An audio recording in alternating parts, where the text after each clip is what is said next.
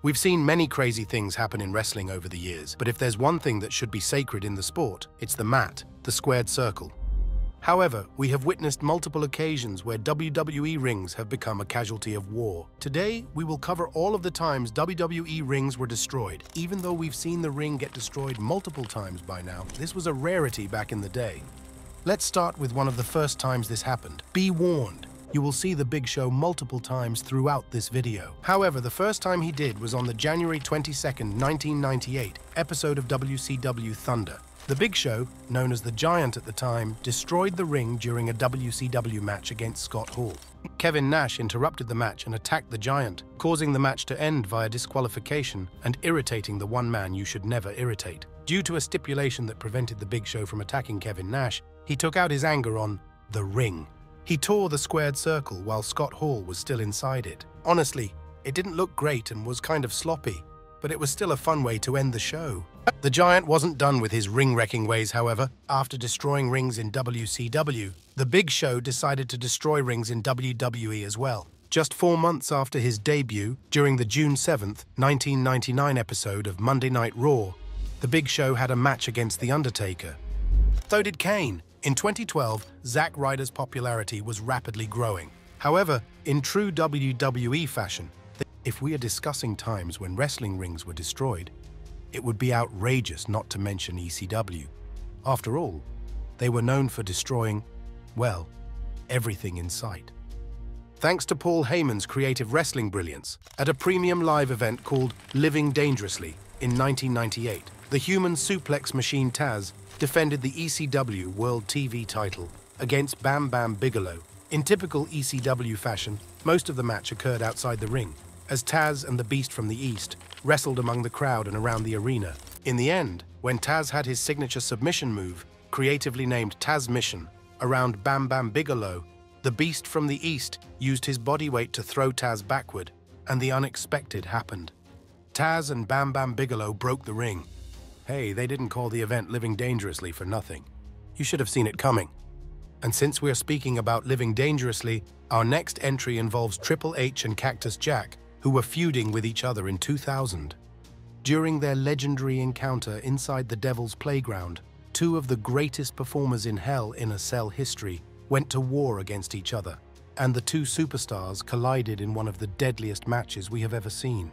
This brutal match was a title versus career match, and hey, if anyone was ever going to go out with a bang, it was Mr. Bang Bang himself, Cactus Jack. At No Way Out 2000, Cactus Jack found himself in a do-or-die situation inside of Hell in a Cell, because if he didn't beat Triple H for the WWE title, Mrs. Foley's baby boy would have been forced to retire from in-ring competition. Of course, we knew this match would be brutal before it even happened, but even though Hell in a Cell matches have always been known for their insane levels of brutality, they took it to a different level on that year's No Way Out premium live event. Just as he had done in a previous life as Mankind against The Undertaker, Triple H countered and threw Cactus Jack through Hell, causing Mick Foley to break the cell and go through the ring canvas below. Mrs. Foley's baby boy was a wild, wild individual. Man, what a moment. And so was this next one. On the June 7th, 2010 edition of Monday Night Raw, the WWE changed forever. After the show's main event, which featured a one-on-one match between John Cena and CM Punk, the Wade Barrett, the faction was given 2 instructions by Vince McMahon regarding their debut. Don't punch anyone in the audience and don't touch the cameras because, well, they are expensive.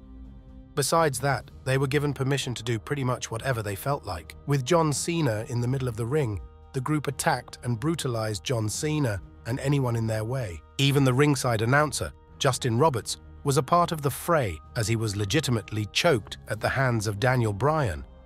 It was fresh, exciting, and a spark that the product desperately needed. 8 men had an opportunity to change the biggest wrestling company in the world. Unfortunately, this moment proved to be a what could have been. The idea of one group with wrestlers that most fans were not aware of taking over was something unexpected for the WWE, even though it was later replicated with The Shield. For a long time, the company's mold seemed there was no way to mess it up. The faction comprised Wade Barrett, Daniel Bryan, Heath Slater, Darren Young, Michael Tarver, Skip Sheffield, David Otunga, and Justin Gabriel. These 8 men were there to bring change to WWE, and you cannot have a bigger impact on night one than attacking the company's franchise players. After the Nexus beat, there was so much potential for a group that many WWE fans believe could have brought serious change.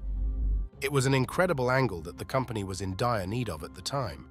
They would get lucky the following year with the rise of CM Punk's popularity, but this was a chance for change. Instead, it led to only one man becoming a world champion from the group, and it just so happened to be the one released after their debut, Daniel Bryan. After feuding for the best part of a year and having wrestled together in the main event of WrestleMania, as well as a tables, ladders, and chair match, it was time for Edge and The Undertaker to close the chapter on their epic rivalry. And there was no better way to end it than inside the Devil's favorite structure. The rated R superstar Edge learned a painful lesson at the 2008 edition of SummerSlam when he crossed paths with The Undertaker. For months, the ultimate opportunist had used the many tricks from his bad guy book to rob the Deadman of victories, including one for the World Heavyweight Championship that forced The Undertaker out of the WWE. However, when The Undertaker was reinstated, he was looking for more than just a win over Edge, and he got that opportunity at SummerSlam 2008. After defeating Edge convincingly with his signature tombstone piledriver, The Undertaker showed Edge his mean streak when he choke-slammed him off a ladder and crushed him through the ring mat. If that wasn't bad enough, the dead man threw a SummerSlam barbecue as the fires of hell shut out at a hole in the ring, resulting in Edge being written off television for months and only returning at the Survivor Series premium live event. Sure, the company had just turned PG at the time, and therefore we didn't see any wrestler bleed during a Hell in a Cell match, which was slightly odd, but no one said anything about choke-slamming a man through the ring and having a fun little barbecue afterward to cap a summer night off. However, that wasn't the only time the Phenom was involved in ring-wrecking moments. The Brothers of Destruction always had an ongoing feud, a love-hate relationship, much like real-life brothers. In 2000, Kane and The Undertaker were back together, having teamed with The Rock at the King of the Ring Premium live event to defeat the team of Shane McMahon, Vince McMahon, and Triple H in a family versus family match. However, on the August 14th, 2000 edition of Monday Night Raw, the Big Red Machine went back to his wicked ways when he ran in for the save during The Undertaker's match against Chris Benoit, driving off Shane McMahon only to go after The Undertaker, choke-slamming him through the ring. In true pro wrestling fashion, Kane added insult to injury by driving off on his brother's motorcycle after choke-slamming his brother through the ring, which would help set the Brothers of Destruction match at SummerSlam. Besides the Brothers of Destruction, another pair who also has a history is Brock Lesnar and The Big Show. Their history goes back to the early 2000s, as Big Show is one of the few men who have competitively gone toe-to-toe with Brock Lesnar. When WWE first launched the Ruthless Aggression era in 2002, Brock Lesnar became their latest attraction, as he was pushed to the main event scene only a few months after making his debut. Defeating legendary superstars like The Rock, Hulk Hogan, and The Undertaker, the 25-year-old Brock Lesnar became the hottest act in professional wrestling. On the other hand, Big Show became utilized more efficiently during the early years of the Ruthless Aggression era. By doing so, WWE immediately pushed Big Show towards the main event scene after jumping ship to the SmackDown brand. Upon his arrival, he quickly chased after the WWE Championship, which led to Big Show pinning Brock Lesnar for the first time and winning the WWE Championship for the second time in his career. The climax of their rivalry occurred during the summer of 2003, with The Big Show chasing after Brock Lesnar's WWE Championship belt. On June 12, 2003, in The Big Show still on the turnbuckle, Brock Lesnar seized the opportunity to try to perform a superplex on the 500-pound giant. As both super heavyweights stood on the turnbuckle, the fans in attendance that night were becoming more and more alive because they knew that something insane was about to happen. And then it did. Brock Lesnar superplexed The Big Show from the top rope, causing the ring to collapse under their combined weight. The fans in attendance erupted during the last moments before SmackDown went off the air, and the impact of the ring imploding rendered both men unable to compete. Of course, this angle is still considered one of the most epic moments in WWE history, and an angle such as this is not only shown in many flashback replays, but also influences other matches where the ring has imploded. Considering this episode is listed as the 200th episode of SmackDown, WWE's creative booking went all out with a money angle that established Brock Lesnar's rivalry with The Big Show as a classic. Someone else who has been involved in a ring-wrecking moment or two is the monster among men, Braun Strowman. In 2017, Braun Strowman and Kane, two behemoths of WWE, squared off in a singles match. Braun Strowman and Kane were involved in a heated rivalry, with both heavyweight wrestlers vying for dominance on Monday Night Raw. Braun Strowman had plenty of reasons to want to destroy Kane during their match on Raw. After all, Kane had turned on Braun Strowman at October's TLC Premium Live event, beating up his tag team partner and throwing him in the back of a garbage truck. Kane learned a painful lesson when he faced Strowman on Raw. During the match, Braun Strowman grabbed the big red machine and delivered a running power slam to Kane, causing the ring to collapse. The ring collapse served as a fitting conclusion to their intense battle, showcasing Braun Strowman's immense power once again, missing superhuman strength. As we have stated before, that wasn't the only time Braun Strowman was involved in ring wreckage. In fact, the first time was earlier that year. In 2017, Braun Strowman and Big Show, both known for their immense strength, collided in a showdown on the April 17th episode of Monday Night Raw, where he showcased his brute strength by taking on formidable opponents. The moment the ring collapsed, it solidified the monster among men as a force to be reckoned with in WWE. Now, back to the ring-wrecking MVP, The Big Show. On the 2011 edition of the Vengeance Premium Live event, Big Show and Mark Henry, behemoths, found themselves outside the ring, where they continued to exchange heavy blows. Ultimately, their brawl spilled back into the ring. The Big Show climbed to the second rope, where Mark Henry met him with a punch. The world's strongest man then climbed to the second rope and hit a super pull. The impact of the superplex caused the ring to collapse, leaving the audience in awe of the sheer power on display. This moment added fuel to the rivalry between Big Show and Mark Henry, two of WWE's most dominant heavyweights of all time. Although it's been previously done, few spots have the same impact as the ring collapse spot that occurred in that night's World Heavyweight Championship match between Mark Henry and The Big Show. For those of you who have never watched it, this incarnation was much like the previous one between Brock Lesnar and The Big Show on the June 12, 2003 edition of SmackDown. The real story, though, was not the spot itself, but the aftermath of the bout that ended in a no contest.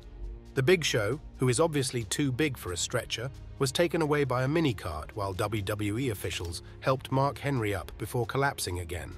Then, in an act that may turn the corner on the entire SmackDown brand, Mark Henry rose to his feet, shoved away any help, and walked to the back on his own power, proclaiming that he did not need the help, and he was the champion. Shoving officials out of the way and boasting his championship status, like the legend he is, the crowd applauded Mark Henry's effort and ability to walk on his power. Not only had SmackDown ratings on Sci-Fi been stellar since Mark Henry's rise to the top, but it had also been quite a while since a heel like Mark Henry felt fresh, while facial expressions were off the charts, and he gave the image of a maniac who could and would break you in half. WE did such a great job building Mark Henry for sustained long-term success as a heel. Mark Henry's Hall of Pain gimmick had taken out numerous stars that could slowly work their way back into regular action. Seeking revenge against Cold Steve Austin cut his iconic 3:16 promo that everyone remembers to this day was the moment his meteoric rise to the top of the food chain began. That was actually not the case. In fact, on August 18, 1996, 2 months after he cut the iconic promo, Austin would still be wrestling at SummerSlam's pre-show. At that year's SummerSlam Premium Live event, the legend of Stone Cold Steve Austin nearly got snuffed out by the 660-pound Yokozuna during the event's pre-show. The Rattlesnake and one of the Anoa'i's family royal members had a short, mostly lopsided affair as Yokozuna moved in for the finish just 2 minutes in. As this happens, the interesting part is that Jim Ross is on commentary, telling the audience that they would never forget the 1996 edition of SummerSlam. JR was right about his assessment. He just didn't know why. With Stone Cold on his back near the corner of the ring, Yokozuna ascended the ropes to deliver his finishing move, the Banzai Drop. However, the top rope snapped under the weight of Yokozuna's grip, causing him to do the most epic backflip of all time. Meanwhile, Steve Austin, who had slithered out of the way, took advantage of the moment and covered Yokozuna to score a pinfall win. Brock Lesnar has long been a freak athlete and a freak of nature, in the most complimentary way possible, of course. Besides that, another thing that WWE fans have always known about the Beast Incarnate is that, well, he does whatever he wants. whenever he wants to do it. This leads us to our next ring-wrecking moment. The final battle between Roman Reigns and Brock Lesnar for the undisputed WWE Universal Championship came to a jaw-dropping end at the 2022 edition of SummerSlam in a last-man-standing match at the show's main event. Even though the Tribal Chief retained his title after a brutally intense match, the bigger story here was how certified farmer boy Brock Lesnar flipped the ring over with his tractor. The best part grew up on a farm, so of course he knows his way around a tractor. What an agricultural spectacle. Talk about innovation from our favorite wrestling rancher.